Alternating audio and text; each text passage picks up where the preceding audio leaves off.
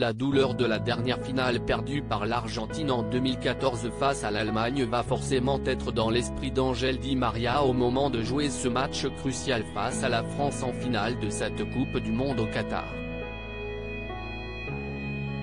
L'ancien joueur du Paris Saint-Germain, parti à la Juventus Turin cet été, a laissé un très bon souvenir du côté de la capitale, mais aujourd'hui, son ancien coéquipier Kylian Mbappé va tout faire pour qu'il reparte sans trophée.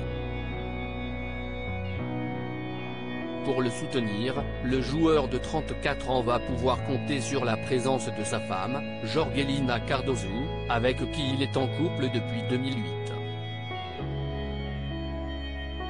Les deux tourtereaux se sont d'ailleurs mariés en 2011 et en 2013, ils ont accueilli leur premier enfant, une petite fille prénommée Mia.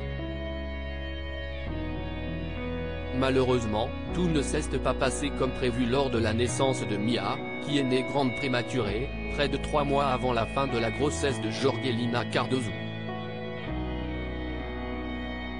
Il y a 3 ans de cela, pour la journée mondiale de la prématurité, la mère de famille avait tenu à partager plusieurs photos de cette journée si spéciale dans la vie de sa famille et les images sont particulièrement douloureuses à regarder.